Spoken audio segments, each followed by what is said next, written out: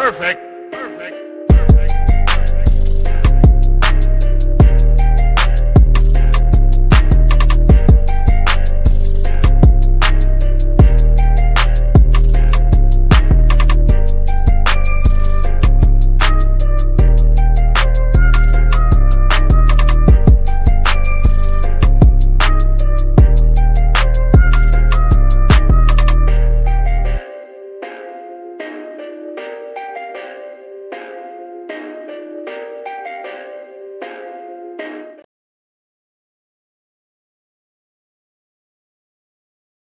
Everybody, what is happening, y'all, man? Welcome to today's edition of SWAC Talk. Of course, this is a show we cover the SWAC inside and out.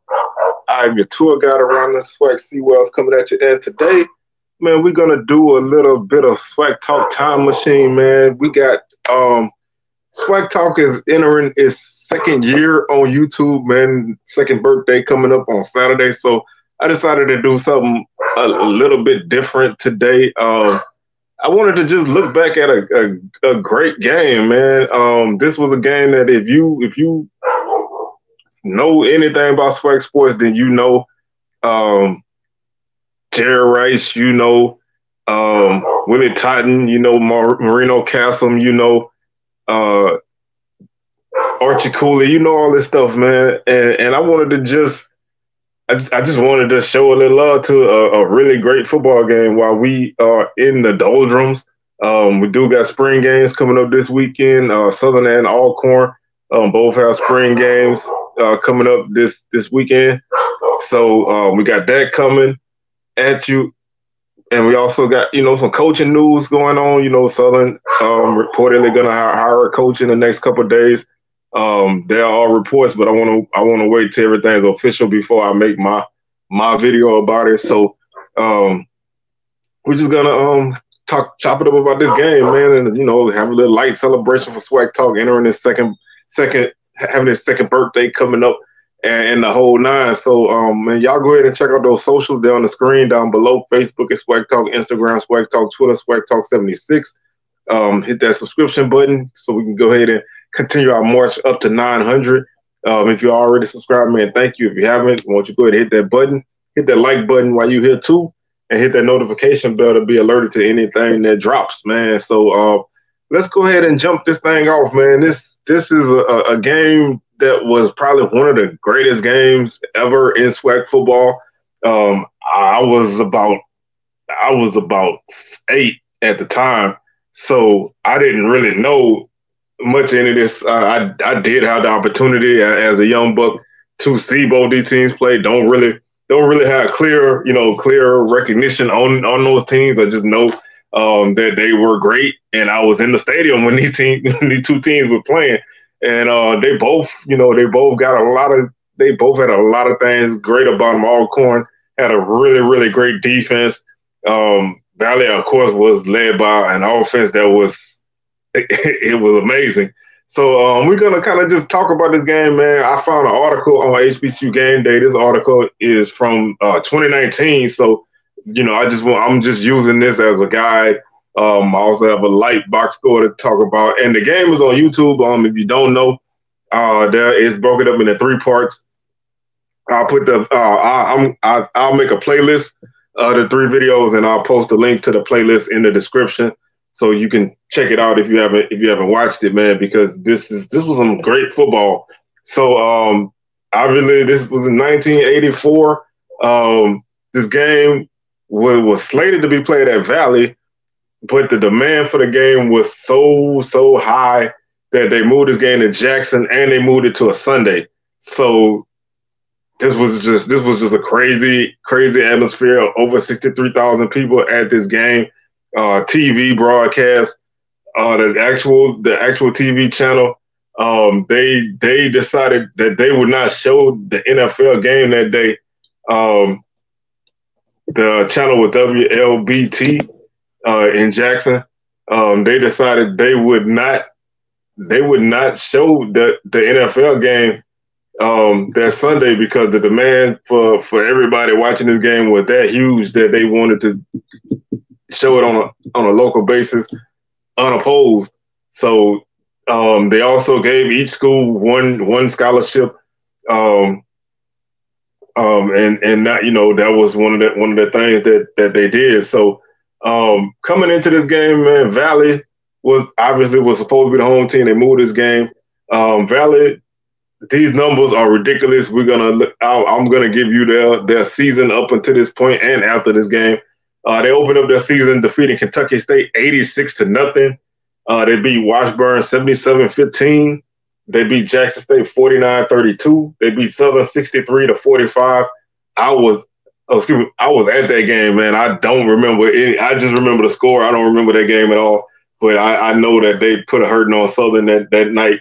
They beat Grambling 48-36. They beat Texas Southern 55-42. They beat Prairie View 71-6. They would drop the Alcorn game by a score of 42-28. And like I said, we'll talk about that game in a minute. They beat Alabama State the following week 49-7. And then they beat Langston 83-11 to close out the regular season. They would go to the 1AA playoffs where they would face Louisiana Tech and lose that game by a score of 66-19. Alcorn comes into this game beating Grambling 27-13. They beat Alabama State 52-0. They beat South Carolina State 41-6. They beat Texas Southern 45-16. They beat Southern 44-16. They beat FAMU 51-14. They beat Valley 42-28. They beat Prairie View 35-12. And they closed out their regular season beating Jackson State 17-13. They would get a bye in the first round of the playoffs. And second round of playoffs, they would play Louisiana Tech. And the Bulldogs beat them 44-21. So both teams had their season ended by Louisiana Tech. Both teams came into this game undefeated. And Alcorn left undefeated in SWAC and undefeated regular season. That was Valley's only regular season loss, and they would finish with 2 losses on the season, and they would finish with a record of 9-2, which is their best record. They haven't had a record close to 9-2 since. That was probably the best team Valley's had in decades. I'm not using this to pile on Valley, but this is just for perspective. Valley only won 7 games 2 times after that, so the program just really never could reach those heights or even close to those heights after that. Alcorn, of course, would go on to have a run with Steve McNair in a few years, and then they would, have a Fred McNair era as a head coach now. So, Alcorn is still doing what Alcorn does. Coming into this game, this was billed as an offense versus defense game. Like I said, Valley had a tremendous offense. Alcorn's defense was very tough. But Alcorn actually had a really good offense this year. They had an offense that was primarily a running offense, led by Perry Quarles. And they averaged 436 yards a game on offense. So those are not sloppy numbers. They averaged 44 points per game. In a year, those 2 numbers will probably lead your league. Those 2 numbers was second in the country and second in the SWAC.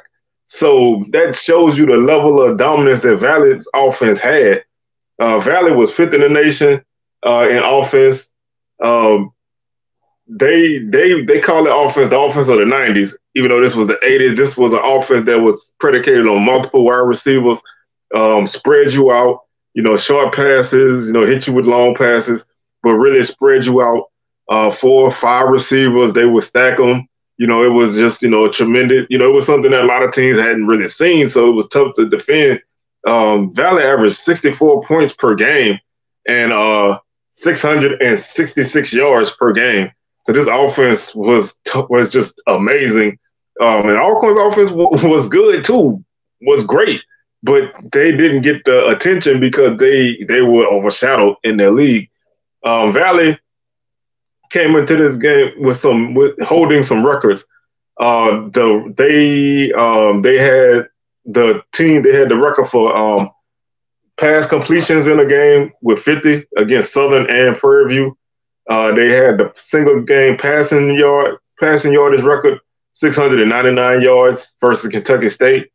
11 touchdown passes in the game versus Kentucky State. Most attempts without an interception, 67 without against Kentucky State as well. That broke the record of 54. So that was a totally efficient game. Passing yards for two teams. Kentucky State, that game broke that record, 892 yards, although almost 700 of those yards was on the Valley. Kentucky State did get their name in the record book because they threw for 192 yards. Individual records, these are national records. Pass attempts, Willie Titan with 77 against Southern. That tied a record held by Neil Lomax at Portland State.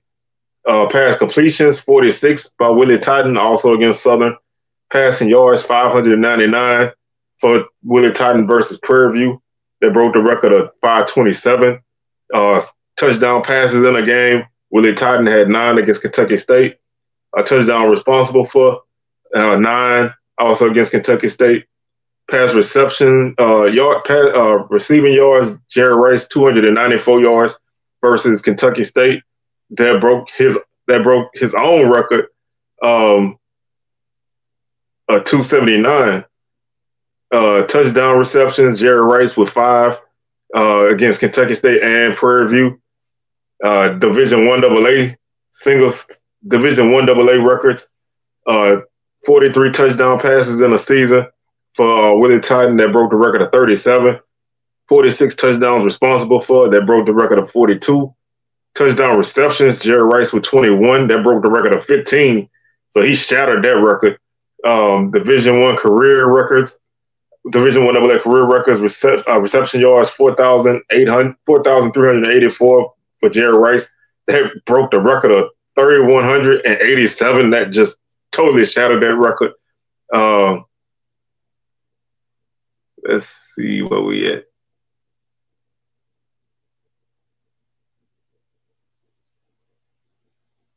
Did I lose? Okay. All right. And coming into this game, Valley was approaching some records. They were approaching the record of pass completion record of 299, which was held by Neil Lomax. Willie Titan needed 45 completions to tie that record. Season passing yardage of 4,094. He needed 5. Willie Titan needed 564 to tie that record. 4,157 yards of total offense. Willie Titan needed 585 to tie that record. Pass receptions. Jerry Rice had that record itself, 102. He needed 16 to tie that record. Receiving yards, Jerry Rice had that record already from the past season, 1,450. He needed 69 yards to tie that record. Points scored, 136 by Rich Ehrenberg of Columbia, and Jerry Rice needed 10 points to tie that record.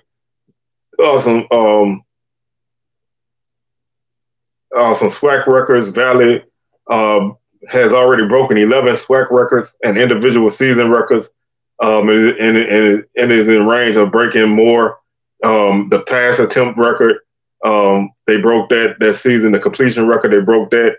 The passing yards on a season, they broke that. Touchdown passes, they broke that individually.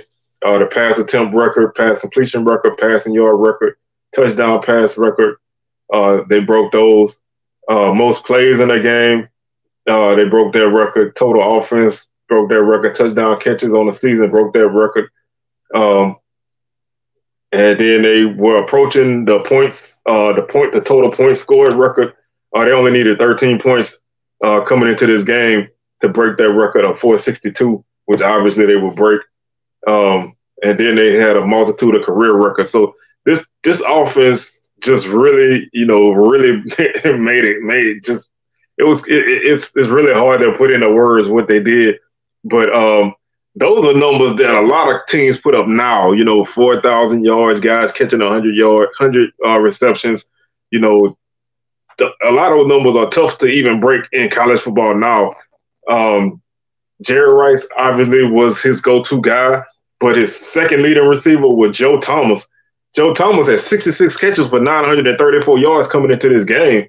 So he had number one receiver numbers as the number two guy. They also had three other receivers that caught at least 5 touchdowns that year. So he, anybody on this team could have got it done. It was just one of those things. They just, their offense just really just knew how to score. They knew how to move the football. They were innovative, and they had their way with a lot of people. Alcorn was determined to come into this game and not let that happen. Alcorn defensively, they were gonna come in and they were gonna try to smack Valley in the mouth. This game definitely lived up to the hype. Like I said, over 63,000 people showed up at this game, 63,808. Alcorn total 526 yards offense in this game, led by Perry Qualls, who had 211 yards on the ground. He had a school record 5 touchdowns in this game. He said, I expected to get the ball a lot. We had 8 plays in our game. 7 of them called for me to get the ball, and 1 was for the fullback. His big day helped Alcorn control the time of possession. They had the ball for 38 minutes and 40 seconds, holding Valley to 22 minutes and 20 seconds. Now, with most offenses, if they were that far behind in time of possession, you would be worried. But Valley's offense didn't need a lot of time to score. Isaac Holt, who was a great himself, Dallas Cowboy great, Minnesota Vikings. He held. Now keep this in mind. He held Jerry Rice to a season low of 8 catches for 134 yards and 1 touchdown. That's a season high for some guys, man. That was a bad game for Jerry Rice. 8 catches for 134 yards.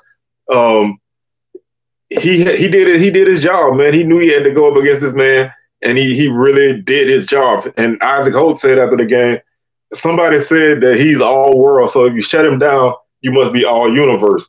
So he was feeling himself after that game. It was a great victory in Alcorn's eyes, because they felt like they didn't get any attention coming into this game. Valley got all the attention and publicity, but they're gonna have to come to Alcorn now. Coach Castle said, "We got the better team and the prettier campus." And if you know Coach Castle, he always was willing to talk a little noise. So he got him a couple shots in right there.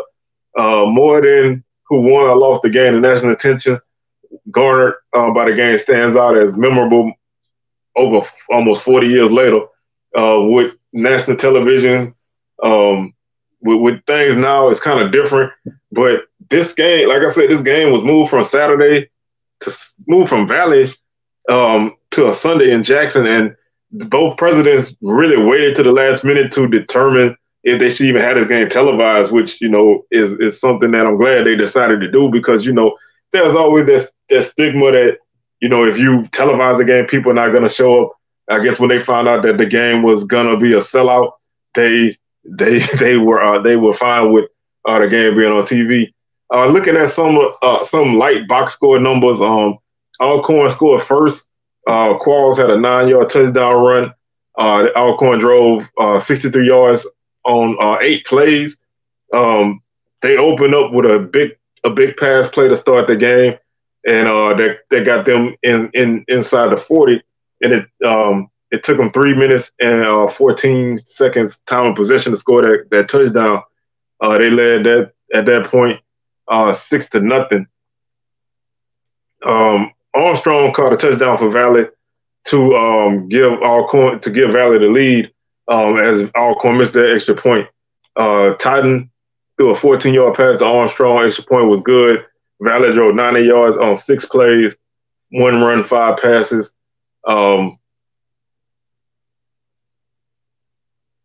Key play was Titan hit Armstrong for 40 yards and then 39 yards. And penalties against Alcorn helped them get down the field. It took 1 minute and 53 seconds off the clock. They scored their touchdown with 9:53 left in the first quarter.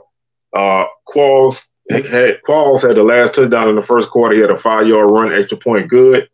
Alcorn drove 66 yards on 6 plays, 2 runs, 4 passes. He had 5 carries for 39 yards on that drive. Took 2:16 off the clock. 7:30.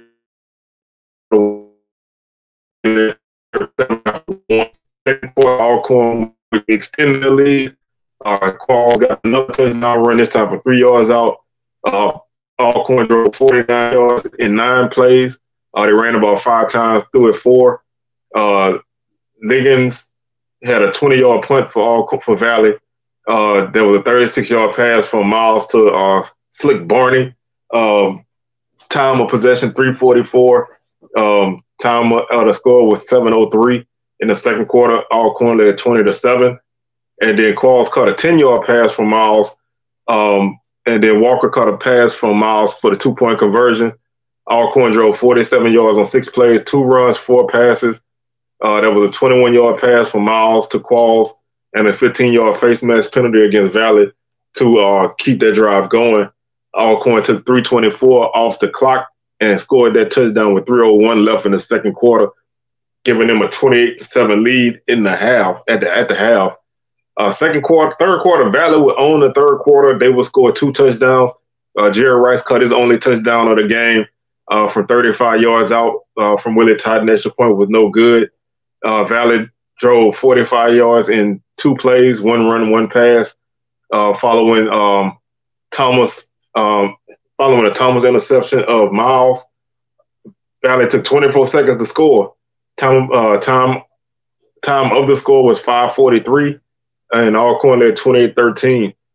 Totten would get a 1-yard run for Valley for their second touchdown in the third quarter. Carl Bynum had a 2-point conversion run. Valley drove 48 yards on 5 plays, 3 runs, 2 passes, following an interception of Miles. The key plays were Totten, 20-yard pass to Hill, and a 15-yard penalty against Alcorn for having 12 players on the field. Time of possession, 147. Thomas scored 2:22 in the third.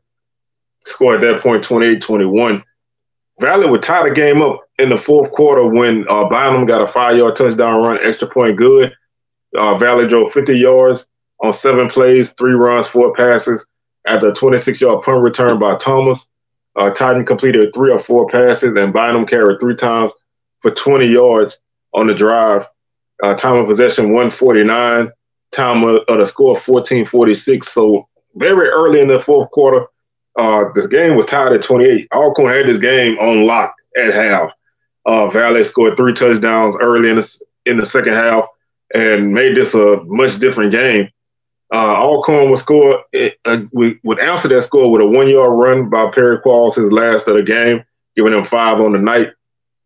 They drove 80 yards on 15 plays, 12 runs, 3 passes. Qualls had 11 carries and a 18-yard pass from Miles to Barney helped them in that drive. They took 7:06 off the clock. This was a man's drive. This was a we gonna win this game type of drive. We gonna respond. Valley got all the momentum now. We're gonna stifle all of that with a ball control drive, and they did that. They took 7:06 off the clock, and they had a minute and 51 seconds left after they scored. They had a 7-point lead at that point, 35-28, and then Isaac Holt slammed the door on Valley with a 29-yard pick 6. Extra point was good. That score came with 16 seconds left in the game, and Alcorn would win this game by a score of 42-28.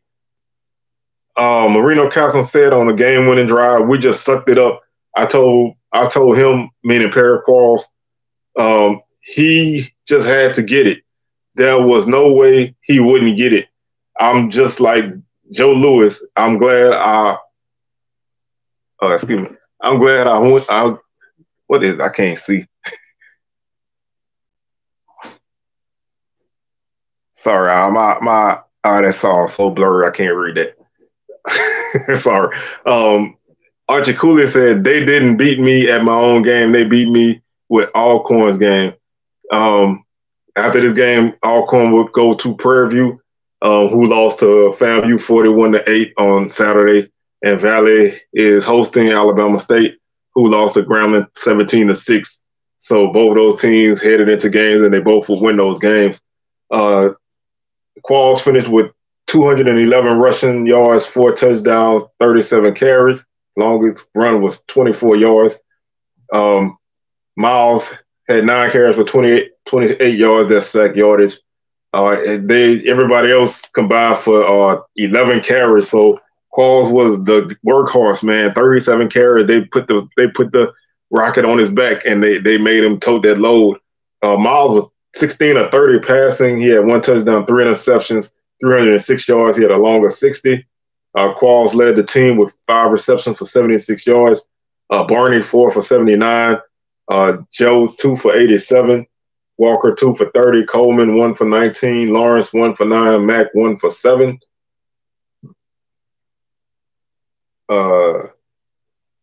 Valley was led by Carl Bynum on the ground with 14 carries for 52 yards and 1 touchdown. Titan 9 for 20 and a touchdown. Williams 1 for 9. Corley 1 for 1. Titan 26 of 52 passing, 2 touchdowns, 4 interceptions, 383 yards. His long was 40. Jerry Rice was 0 for 1 with an interception. Rice caught 8 passes for 134 yards, 1 touchdown. His long was 35. Armstrong 7 for 122, 1 touchdown. His long was 40. Thomas 4 for 43. LeBron 4 for 43. Wade 2 for 23. Hill 1 for 18. So, like I said, man, this was a game where, it was a back and forth affair. Alcorn seemed like they was going to, run away with this game. Valley showed what they had, and their offense, made a good run. Alcorn scored 2 big touchdowns to slam the door on Valley and pick up the win. So I just wanted to share this with you guys. And like I said, I'm going to post in the description a playlist for the 3 videos of this game if you want to sit back and watch them. I highly recommend that you do.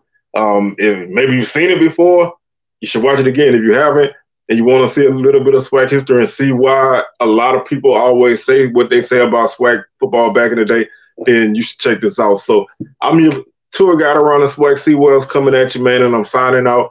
We'll be back on Thursday with a live edition of SWAC Smoke. 6 p.m. Central, 7 p.m. Eastern. Gonna try to have some content from the Southern Spring game on Saturday, and we'll be back Sunday with another edition of SWACTalk. So we'll catch y'all then. Y'all enjoy y'all week, and we'll catch y'all on the rebound. Peace.